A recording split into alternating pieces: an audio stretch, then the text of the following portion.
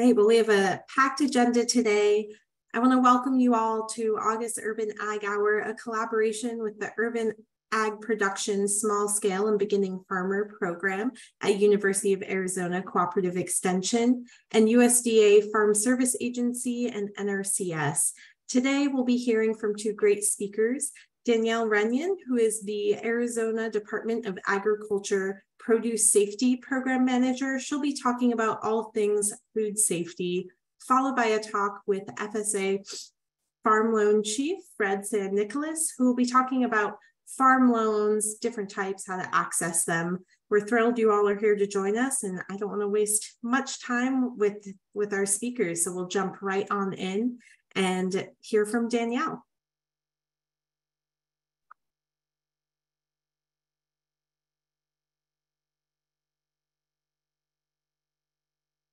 Great. Can you hear me? Does that sound okay? Yes, we can hear you. Going to get started. Like Colleen said, my name is Danielle Runion, and I'm the program manager for our produce safety rule program at the Arizona Department of Agriculture. Today, I will just be speaking about the Food Safety Modernization Act, which was signed into law in 2011 by President Obama. This was actually the most sweeping reform of the United States food safety laws in over 70 years. The overall objective of the Food Safety Modernization Act, or we like to also call it FSMA, is to focus on prevention of food safety issues. So there's actually 7 pieces of FSMA, but I'm going to briefly just talk about the produce safety rule. This includes the standards for growing, harvesting, packing, and holding of produce for human consumption. This was actually the first mandatory federal standard when it comes to growing, harvesting, packing, and holding of fresh fruits and vegetables. So our division at the Arizona Department of Agriculture administers the produce safety rule, and there are some requirements, and I'll go through them today. And so this is our team. It's composed of Ed Foster and Teresa Lopez, who are the PIs or principal investigators for the grant. I'm the program manager, and then we have two educators, Norm and Val, and 2 inspectors, Sade and Brad. And so why is this regulation important and relevant to your farm? So produce safety affects every fresh fruit and vegetable farm, regardless of your size. So if you're a large operation or even a backyard grower, it can be challenging for a number of reasons. Some of those reasons is because fresh produce is consumed raw, and there's no kill step to destroy pathogens that are present. We do know that pathogens are the biggest food safety hazard in fresh produce. But what is a pathogen? If you're familiar, pathogens are human microorganisms that are capable of causing illness or disease in humans. There's 3 primary groups of pathogenic microorganisms that we are concerned with when we're talking about fresh produce, and that's bacteria, viruses, and parasites. But why is this challenging when you're growing, harvesting, packing, and holding fresh produce? Well, it is challenging for farmers because microorganisms cannot be seen to the eye. It's very difficult to detect if contamination has occurred, and contamination is often sporadic when it comes to farming, making it difficult to detect because it's only affecting a small portion of your crop. Sometimes we have third-party audit systems that require us to test our produce, but even testing of the produce can make it difficult to detect. So that's one reason why the FSMA produce safety rule focuses on prevention, because once contamination has occurred, which is a common misconception, there's no amount of washing at the farm level or even in the consumer's home that's going to remove that contamination. Once contamination has occurred, we want to discard that produce. But why is produce challenging? It's challenging because we have rough surfaces, stem scars, and unique textures on the produce. And these are all great places for pathogens to hide. So regardless of the commodity, we want to focus on preventing any food safety issues. And so that's basically the background of the produce safety rule, is focusing on the prevention of foodborne illness outbreaks.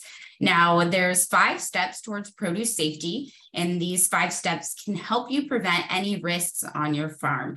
The first step requires you to assess your farming practices. And once you assess your farming practices, you can identify the risks on your farm.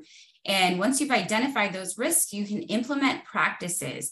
And these practices can help you reduce and prevent those risks. We like to call those good agricultural practices. The third step is going to require you to monitor your practices daily. And this will help you identify if there are problems in your farming practices and what you can do to prevent those issues.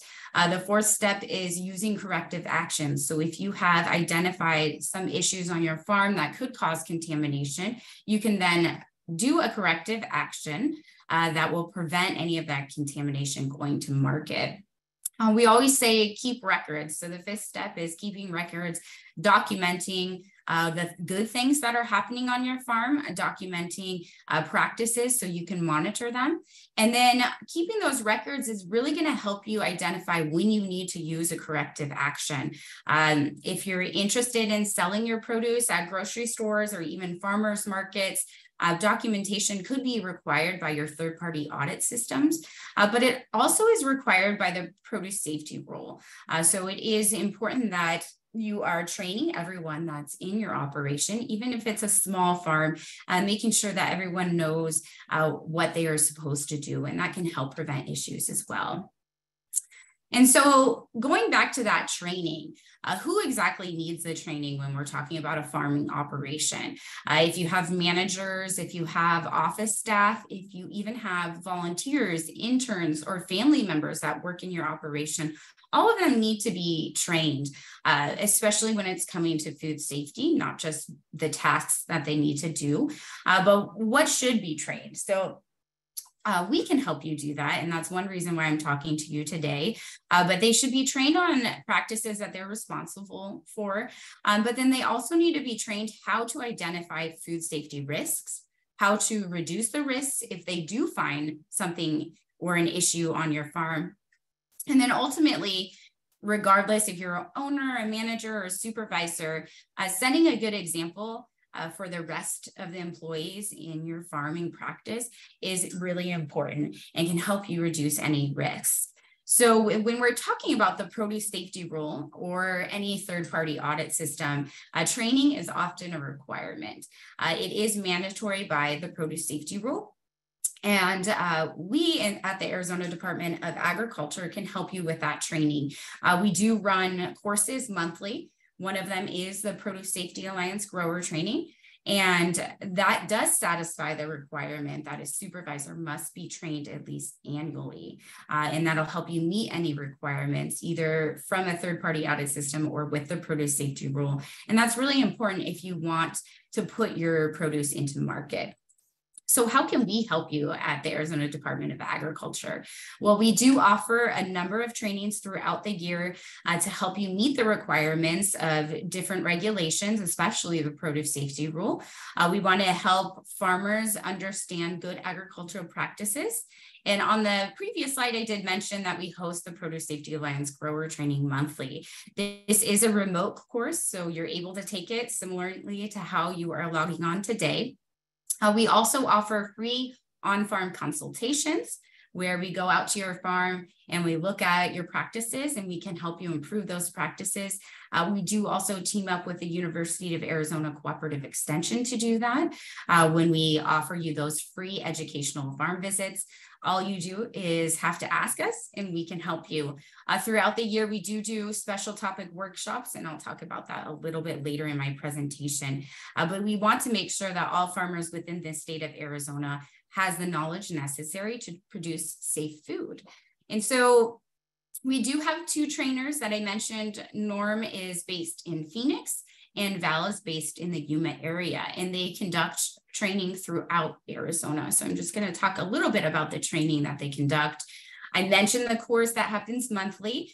We do team, our team includes members from the University of Arizona Cooperative Extension. So you can see Dr. Chana Rock, Natalie Rassel, and Dr. Lucy Lee. And then we also team up with Cornell University to conduct Spanish trainings throughout the state of Arizona. So we have Davis, Mariana, and Yuli, who team up with Val to conduct Spanish trainings. So far, since the program that started in 2018, we have held 75 courses in Arizona and trained over 1,000 people. And again, that meets the requirement of the produce safety rule. Our free consultation, we do offer on-farm readiness reviews. I know a lot of you are smaller operations, but if you were to increase your sales and become regulated by the produce safety rule, we do help you prepare for that. We do offer on-farm technical assistance, but we also offer remote or virtual technical assistance. And this is just the numbers of what we've completed since the regulation started. This year in May, we started what's called an on-demand supervisor training and harvest crew training. We felt that there was gaps with training for harvesters. So if you do have Spanish speaking harvesters and you'd like to get them trained, we have Val and representative from Cooperative Extension come out to your harvesters, and they do a 15-minute training. We also do a supervisor training, which is 2 hours long. And some of the items that we talk about are specifically related to harvesting. So how to identify contaminated produce, what type of personal protective equipment is necessary and how to properly use it. We do hand washing because that's a big point when you're talking about employees touching fresh produce, and then animal intrusion and what to do if an animal, whether it's domesticated animals or if it's wildlife, coming into your farming operation, and how to, one, if you need to mitigate and get rid of them, and how to identify the feces in the field. So those are the topics that they usually train on, and they do also train on special topics if it's requested. So if you'd like them to talk about something else, and they do have activities. So it's fun for the harvesters to participate in this training. And so now I've talked about a lot of training that we offer. I'm just going to briefly go into some of the Arizona requirements that are related to the produce safety rule. The first one is our farm registration. So it is required that all farms, regardless of their size, complete an annual registration and submit that farm registration prior to October 1st of each year. This is accessible through the Arizona Department of Agriculture's website, and it only takes a few minutes to complete. The registration is free. Again, it's accessible online. It's a Google form. And the information really helps our program, as well as other programs within the Arizona Department of Agriculture, help the success and make sure that we're able to meet farmers' needs. You know, regardless of the size, all farms need to register. It doesn't mean that you're going to be receiving any type of inspection, but it helps us improve our education and outreach, which is really important. Another piece of the produce safety rule is exemptions. So there are 4 different types of exemptions. 3 of them are full exemptions from the produce safety rule. So we have our processing exempt, our rarely consumed raw exemption. Both of those are because the produce that are going to processing, or if they're often cooked in the consumer's home, they're going to involve a kill step, and that kill step would eliminate any pathogens that are present. And so that type of produce is actually not covered by the produce safety rule. Therefore, you would receive a full exemption from the rule. We do have that third full exemption, which is called a micro exempt in the state of Arizona. That's anyone that is growing, harvesting, packing, or holding produce, and your produce sales is less than $25,000. So you could apply for the micro exemption and be fully exempt from the produce safety rule. We do have a 4th exemption, which is called qualified exempt.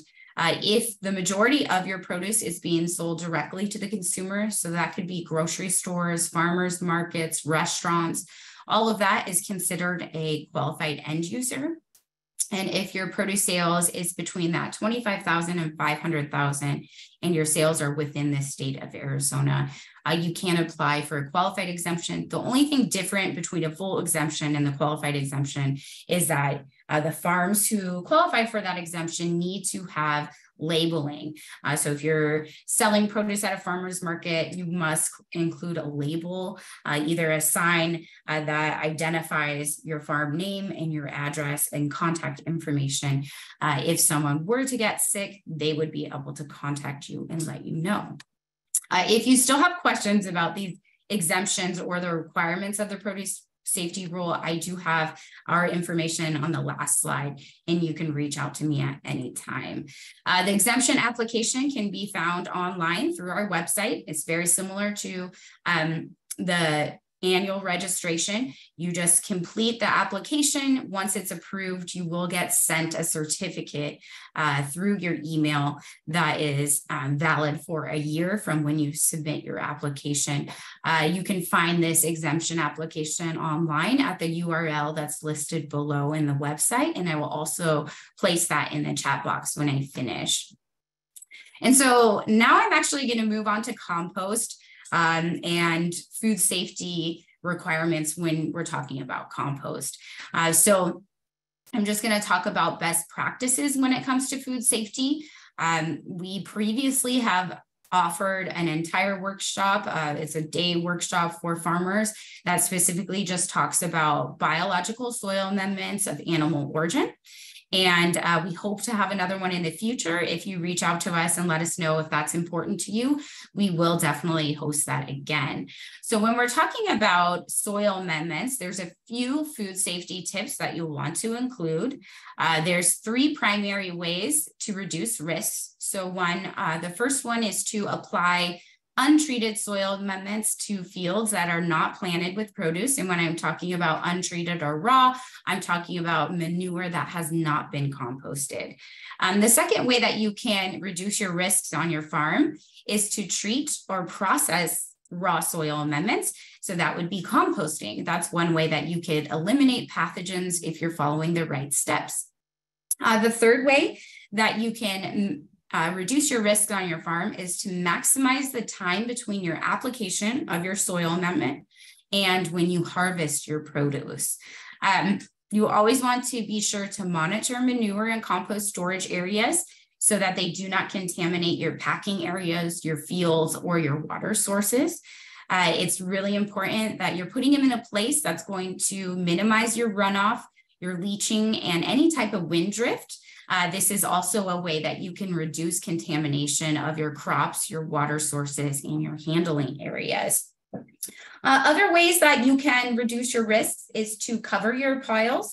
So when you're making your compost, if you're keeping them covered, you could also build berms around the area to prevent any runoff into your field. When you're making your compost, if you separate the raw manure from your finished compost, that will keep your finished compost from being recontaminated.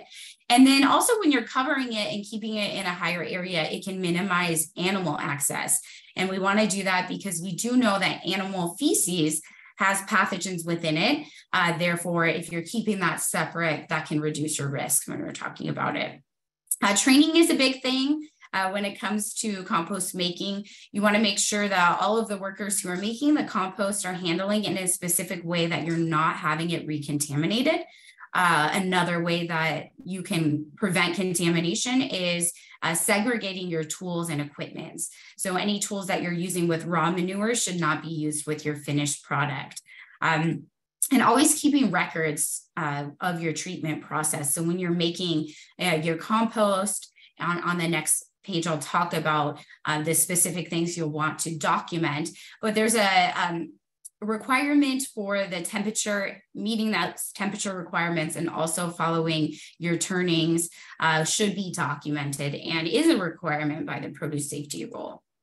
So if we're talking about the produce safety rule and you're making compost, you want to make sure that if the compost is containing any type of ingredients of animal origin, and we're talking about manure or animal byproducts, the best method for reducing those risks is to follow the 2 approved processes.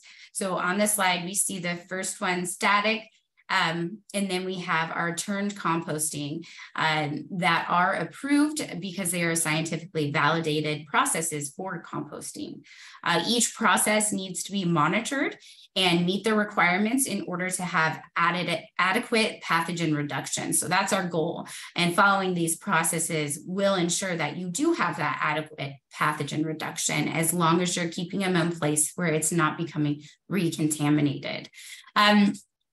I don't have sufficient time to really cover all of composting in detail, but for those of you who are interested in composting and the food safety practices that are associated with all soil amendments, I do suggest that you sign up for our Produce Safety Alliance Grow Training course. This is the course that happens every month, and it is remotely. You can sign up for the course on our website, and you can also contact me directly, and I would be happy to answer any of your questions about composting or any other soil amendments that you're interested in using. We also do have a lot of vendors that we work with. So if you're interested in purchasing either compost or other type of soil amendments, I can connect you with those people as well.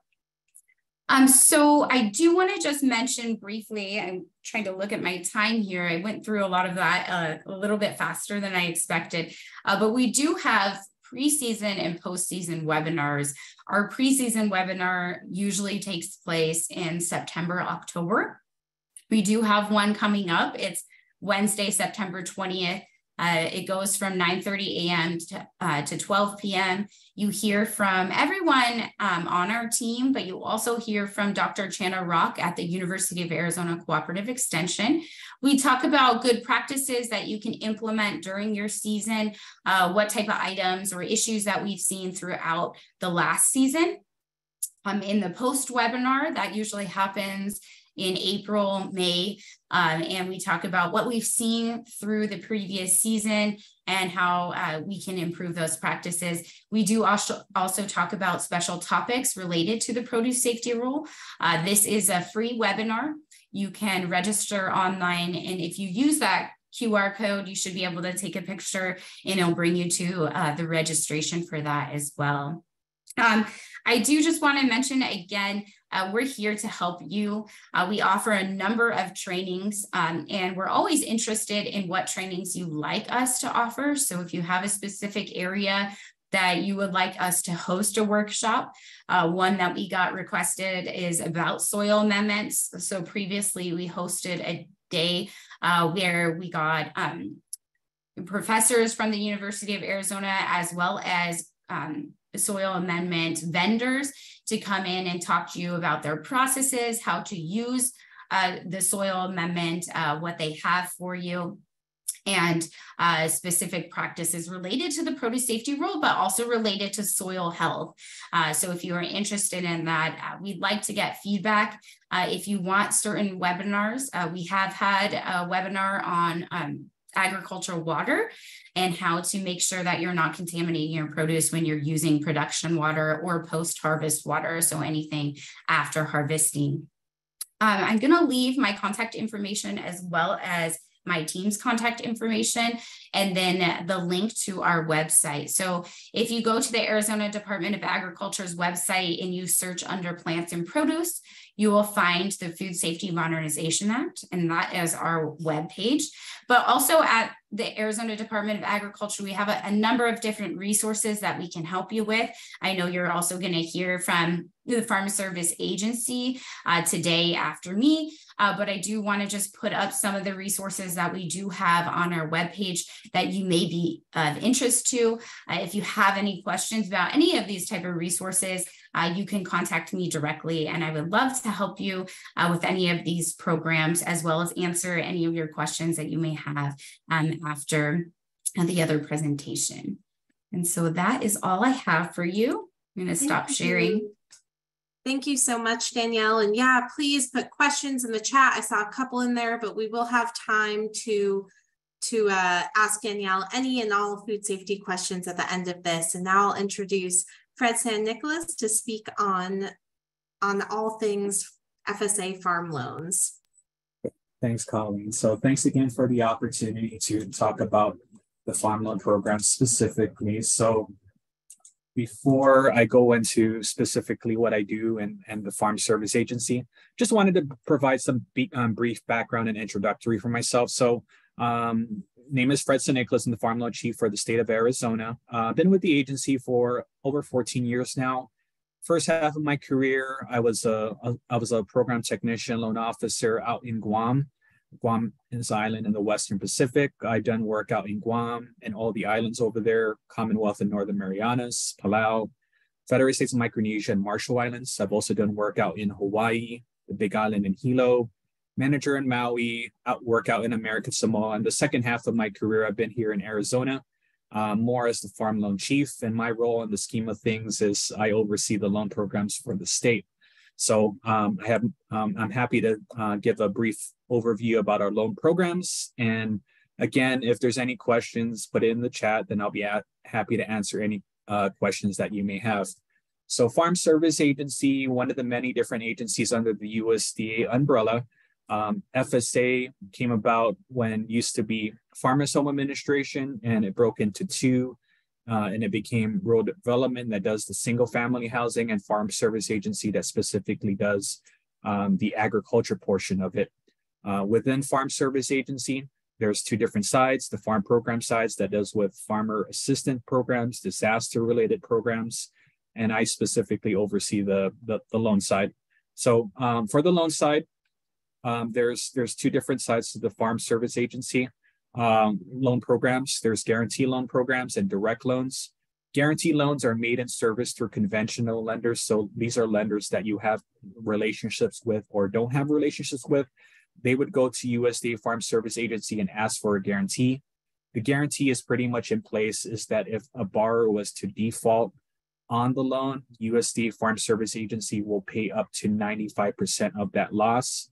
But for the most part, producers who are not able to get their own financing or guarantee loans come through to us for direct loans. Direct loans are made and serviced through our county offices. We do have county offices located all across Arizona that service multiple counties. These are our main programs over here. I'll highlight the two most commonly used ones over here and try to tailor it for the audience today. So there's farm operating loans, ownership, youth loans, and emergency loans. For operating loans, these are things that range from your feed, seed, fertilizer, all the way up to your intermediate assets, machinery, equipment. So anything that falls within that scope of range, that umbrella, fits under our operating loans. Terms for the operating loans range from 1 to 7 years, and the terms are usually dictated by the use of the proceeds. So something like your feed, seed, fertilizer can be termed out to 12 months up to 24 months. Machinery, equipment, breeding livestock up to 7 years. There's a $400,000 loan limitation for the direct loan side, and the interest rate for the operating loan as of this month is 4.875. Common question that's usually asked about our interest rates. It's a fixed rate. And let's say that you get approved for a loan in August at 4.875, and our interest rate lowers down to 4.75, 4.5 for the next month, and you close on the loan.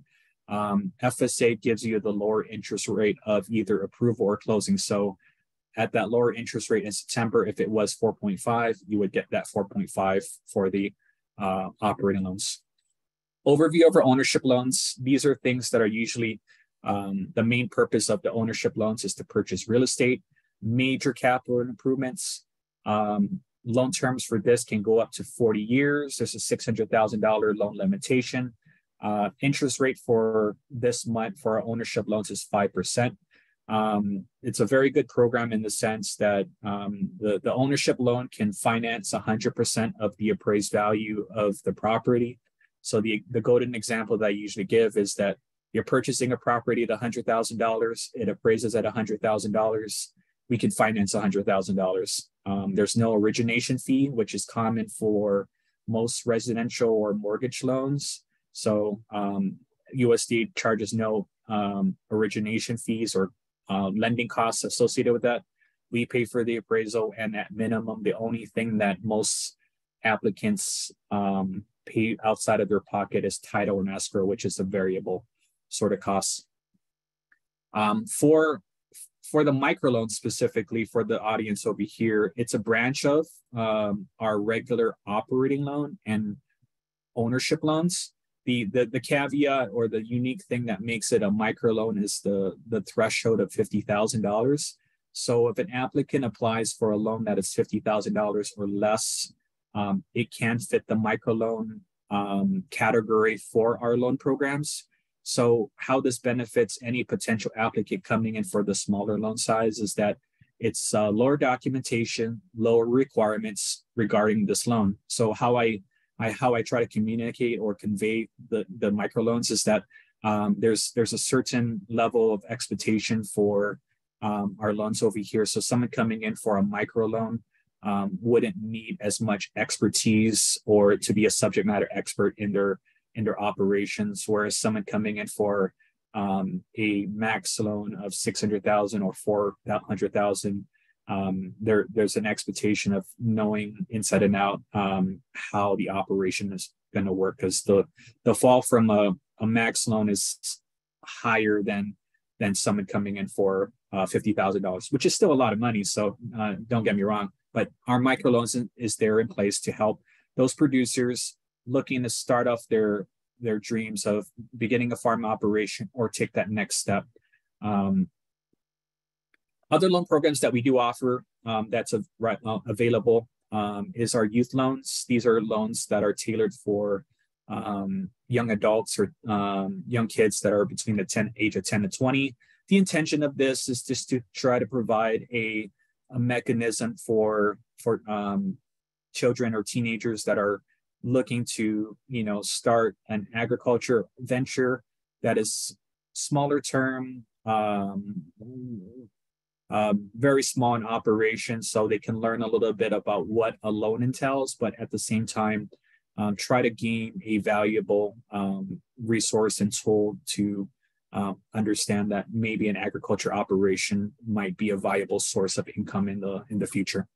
$5,000 loan limit for the youth loans. Other programs that we do offer, emergency loans, is the emergency loan is the intention of this is to help, like, let's say we have a disaster, like you got affected by the hurricane recently, and it was a declared disaster. The emergency loan program is to help producers get their operation to pre-disaster conditions. So if you experience any damage in regards to your production, to physical losses like major commercial buildings or residents or anything of that nature, the emergency loan is in place to help producers get back to how it was before that disaster was to happen. $500,000 loan limit, 3.75, which is a set rate that's made by Congress. Something I want to go over is our any potential applicant coming in for our loan programs. There's a tiered process that we're looking at for any potential applicant is eligibility, feasibility, and security. So I'll go over some of the common eligibility requirements that are required for any applicant, but highlight a couple things that are most commonly asked for or questions that people or producers have need clarification on. So some of the things are pretty straightforward. Resident alien, U.S. citizen. The second one I do want to highlight is being unable to obtain sufficient credit elsewhere. So that doesn't necessarily mean that you have to go out to a bank and get a denial. If you feel like you can't get commercial credit with or without a guarantee, come to FSA, have us make that determination. We have working relationships with the lenders out there so we can see exactly what your finances are, because everyone's financial picture is different. So if we feel like you can't get commercial credit, then you can come to us and apply with our direct loans. Other common eligibility requirements is legal capacity to incur a loan obligation. So that's pretty much a general understanding of what a loan is requiring out of a person and the responsibilities associated with it. Other things is applicable education, training, and farming experience. So it kind of goes hand in hand with the level of the loan amount that you're requesting for. So we use a combination of everything to be able to just make sure that with all intents and purposes that the producers that we are helping have some sort of reasonable success for their business. So the intention of our loan programs is to try to provide a viable source of income rather than having a person have an expensive hobby. Two completely different situations. Other eligibility requirements here is not delinquent on any U.S. federal debt. If you've had previous loans with FSA, no direct losses. The other eligibility requirement that I do want to highlight is acceptable credit history. So Farm Service Agency doesn't look at credit score, we look at overall credit history. So as long as there's, a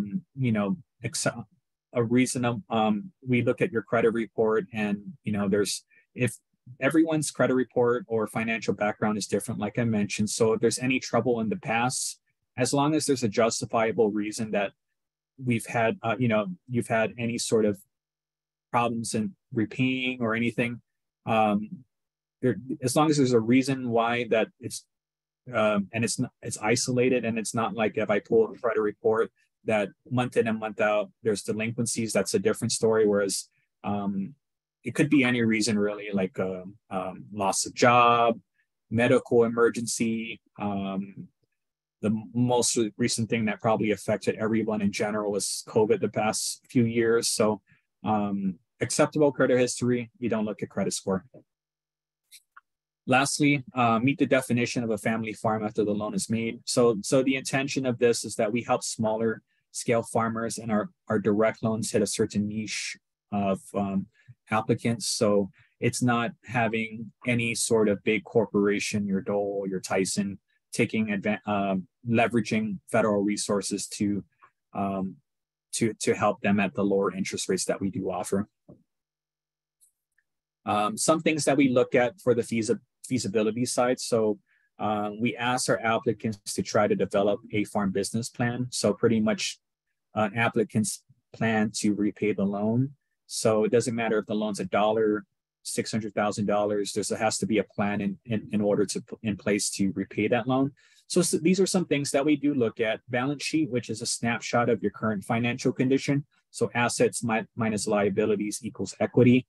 Other things that we do look at is that if you do have existing operating history, we try to create an income and expense projection. So it's a moving picture of the operation year in and year out. So ultimately what we try to do is that if you have historical or not historical, no operating history, we try to create a plan, a reasonable plan to determine that ultimately that there's enough money being made from the farm and any non-farm sources to pay for farm expenditures and your personal obligations there. And some of the things that we look at is yield and price information. So for existing operators, that you have existing prices that you do get for your commodities, or if you don't and you're looking to start up a new operation, depending on your type of business, we do have sources that we can try to use, whether within the agency, state, or county averages, that we can help identify to put a baseline of your business plan there. Lastly, got to meet collateral requirements. So something as simple and straightforward as if you're looking to purchase real estate with FSA, the real estate will be used as security for the loan. Anything that you're using the proceeds for on the operating loan side will be taken as security. So we can take crops, we can take livestock, we can take machinery, equipment. So it's a case-by-case scenario, and if you have any specific questions on that, then it's best to just talk to the offices and start building that working relationship there. Just other application tips and tricks over here. Good farm business plan is critical. Just being able to put ideas to paper, describing the operation, how you're going to operate it. Every cattle operation is different based on how a producer or a rancher conducts themselves business-wise. So we try to take a unique approach and keep an open mind with everyone's business and how they run it. Short and long terms, we like to kind of put individual goals in mind to be able to give a vision for any potential producer coming into our programs. Other things, plan conservatively. Your projections should be based off of reliable records, or you can otherwise you can always get help from the experts. Danielle is a good resource over there. Our extension agent state programs, another potential program that might be beneficial for producers who are having trouble with projections and everything is that there's a organization called Small Business Development Center, which is a branch of Small Business Administration, and SBDC, the acronym for short. Their mission is to help individuals create business plans. So I do understand that you do have one in the Phoenix area, and I believe there's a couple other satellite locations across the state. And I do want to emphasize that good financial and production records are important. Again, with FSA being a government agency, just want to let you know that our loan funds are congressionally appropriated through Congress. So every beginning fiscal year, Congress appropriates funds that are used for our loan programs across the nation. So there might be possibilities, because we're into August, September. There might be a chance that we might be short in funds, but based on how the application is submitted. So this is where it kind of goes into in play where you might, if you've done some research about our loan programs, there's talking about beginning farmers or socially disadvantaged minority women farmers. How that categorization takes into impact for FSA loan programs is if you were to self-certify yourself as a socially disadvantaged or a beginning farmer, and we're short on funds, those producers that are categorized in those beginning or SDA, beginning SDA, when funds are available, those producers are usually provided funding for their loans sooner than others. So I just want to let you know about that for program funding. To kind of wrap up, just letting you know that my role as farm loan chief, I don't typically do loan making and servicing with the offices over there, but we do have county offices that cover multiple counties over there. So I'll be happy to kind of bridge that connection with our county office and answer any general questions. So when you do call the specific field or county office, that you'll be able to have a meaningful conversation with them. Then questions will be later on in the presentation, but here are locations for the offices over there. So if you're located in Maricopa, our office is in Avondale. Our Maricopa Farm Loan Program office covers Maricopa, Yuma, and La Paz. Our Pinal Pima office is located in Casa Grande and handles Pinal Pima. We do have other satellite offices in Apache County, Coconino, and Flagstaff. Our Cochise office, which is based in Wilcox, covers Cochise, Graham, Greenlee, Santa Cruz office. And our Navajo County office, based out in Holbrook, covers pretty much the whole northern part of Arizona. Your Navajo, Apache, Coconino, and Mojave offices. So Colleen, that's pretty much my part over here. Let me just go ahead and stop sharing my screen. Thank you. And I'm just going to take this time to throw up a survey on the screen here real quick, and then we'll jump right into questions. So the surveys really help us to make sure we're bringing the best curriculum forward to you. There we go. So if you wouldn't mind just taking a quick moment, scan that QR code, click on that link, and it'll help us to be sure we're providing the best programming for you in the future. And you can even suggest topics to us for future online and in-person events.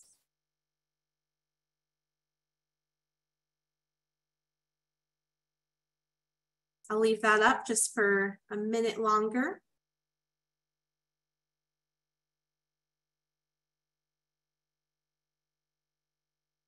Thank you everyone so much. So now we'll just jump right on into questions. I did have some questions that have come up for Danielle in the chat here. And so I know, Danielle, you answered some of those in the chat. We're just gonna quickly touch on them again for folks who might have extended questions related to those. But I saw a question about animal integration. And so what are the concerns and what are the steps folks can take if they want to integrate animals into vegetable production for soil health and those measures? Great, thank you so much. I actually do have a slide that just goes over the organic requirements. So we're talking about the National Organic Program. With our produce safety rule, we do advise that farms follow this. So the biggest thing is that we know that animals carry pathogens in their feces. We don't know that according to their shedding practices, if all feces is going to have pathogens. But a good way to protect your produce is to assume that any type of raw feces is going to have pathogens present. So the biggest thing, if you're interested in incorporating animals for soil health, is maybe to do it prior to harvest. So one thing about the National Organic Standard, and I could actually put it on the screen just so everyone can see it. If you're looking at the screen, you can see that they suggest that any type of uncomposted manure, so raw manure, should be applied in 3 ways, and this can prevent any contamination. So one, it can be incorporated in the soil 120 days before harvest. So if you have like chickens or anything that's going to be going onto your field, you want to make sure that it happens 120 days before you're actually harvesting any type of crop that's going to be eaten raw. And then the other one is that it could be incorporated 90 days before harvesting those crops that are edible. Portion is not contacting soil. So maybe if you're thinking about corn, but you could also think about tomatoes. So if any type of produce is off the ground and it's not going to contact the soil, it can be incorporated 90 days prior to harvest. So those are the two requirements that we actually ask you to follow. But again, we know how much manure can be valuable, but we also know that there's certain animals that tend to be reservoirs for certain pathogens. So if we're talking about chickens, that could be Salmonella or Campylobacter. And if we're thinking about our cows, that could be S-Tech or E. coli. So we do know that they have those pathogens in their manure. We just don't know due to shedding practices when that will actually occur. So so you can use raw manure as long as you're just following certain practices to help prevent those contamination from occurring. So I hope that answers your question. Thank you so much. Another question that popped in for you would be, are produce washing stations and coolers included in the produce safety rules regulation training? Sorry, can you repeat that question again? Yeah, are produce washing stations and coolers included in your trainings? Yes, we do have our module 6, which goes over anything from harvest on. So your packing houses, any type of cooling methods, your flumes, ice, we do go over all of that in detail in our training, and that's day 2 of the training. Thank you. And I saw that you mentioned micro-exempt farms. Can you talk a little bit about the micro-exempt farms and if a farm has or doesn't have employees, about what's required for them? Definitely. So if your farm is producing produce and your average annual produce sales is below that 25,000, you are fully exempt, meaning any requirements for the produce safety rule, you do not have to follow. And I believe the question was regarding training. We always suggest that food safety training is great for you to take, even if you don't have employees working on your farm. And if you are even a backyard grower, it's always good to understand understand the risks when you're growing produce. But again, none of those requirements would you would have to follow. And so when we talk about the produce safety rule, there are a lot of requirements, but it is usually for larger operations because there is a higher risk associated with the amount of produce going into your market. So food safety training is great, but again, you wouldn't have to take it. Great. I also saw Danielle posted some links in the chat for testing your compost, amendments, soil, plant, water. So those are in the chat if you need them. I did have a question for Fred message to me. Is there support from the county office to help with filling out details of the application, especially for farmers without much experience in credit applications or without an accounting understanding? That's a very good question. Thank you for asking that. And yes, if any assistance is needed for filling out the application, our offices are equipped to help assist in any capacity. So that's one of our main things that we try to do in helping out. Great, thank you. And another question that came up via email is how much time on average an FSA farm loan process would take and how to best time loans for when land is available? That's another great question. Thank you for that. So if a potential applicant is interested in purchasing property, I would highly recommend to start discussing that possibility with the office that you're going to work with, because I've worked with many producers over the years, and sometimes it's more of just trying to understand everything that they need to know. So some of the nuances that are unique to FSA specifically compared to conventional lenders is that we don't offer pre-qualifications. So I know that's usually a starting point with a lot of real estate agents or sellers, that they want to be sure that you can potentially afford the property that they're selling. It's a case-by-case basis, so it's hard to tell because speaking in general, I would say that work with us to try to help develop your purchase agreement to that potential seller. So what we try to do is break down the expectations, because for commercial agriculture loans, it takes a little bit more time compared to your regular residential loans. So most appraisals in most central knowledge bases is that people have the perception that appraisal will take a few days, a week, and for commercial agriculture appraisals, which needs a specific type of qualification, that takes a little bit more time. And being in the Southwest region, and it's not unique to Arizona, but like California, New Mexico, and our neighbors over here, you're talking 30, 45 days on average for an appraisal on the commercial side. So the more educated from the beginning, I ultimately, the better equipped that applicant will be able to have those further discussions with real estate agents or sellers if you're working with them directly. So again, case by case, it's best to talk it over with someone like myself or one of the loan officers. Thank you. I also had a question on how many years of farm experience that one needs to have before applying for an FSA microloan. What kind of revenue? What are the examples of education and training experience required?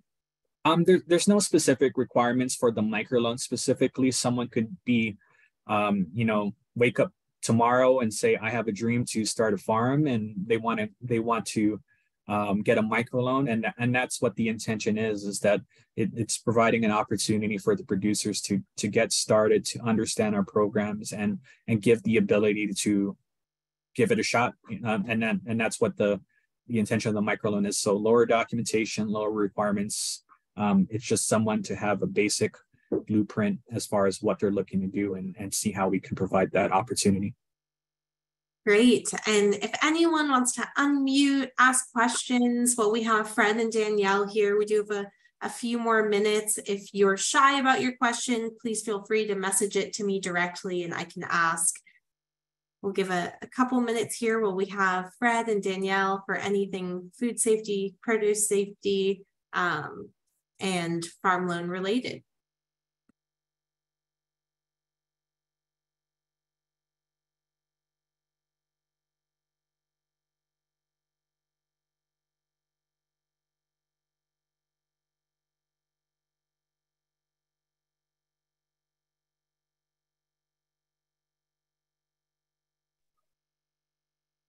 I see a question in the chat for beginner farmers that are just getting started with the process.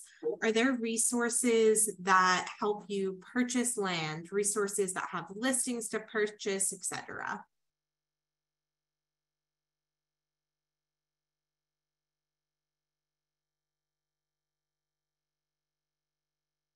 Sorry, the technology trying to unmute with multiple screens, but to answer that specific question, usually it's if you have a general area that you're looking to work on or to purchase property, sometimes a lot of the success would be just driving around the area, talking to neighbors in the area, and finding out a little bit more information. Real estate agents is always a good tool. Word of mouth, like I said, and usually finding out who owns the property, whether it be fee simple, lease, whether lease with the state, BLM. That usually is a good start to work on. And you can also ask the office if they have any potential leads as far as properties that might be potentially being able to be leased or purchased in the future.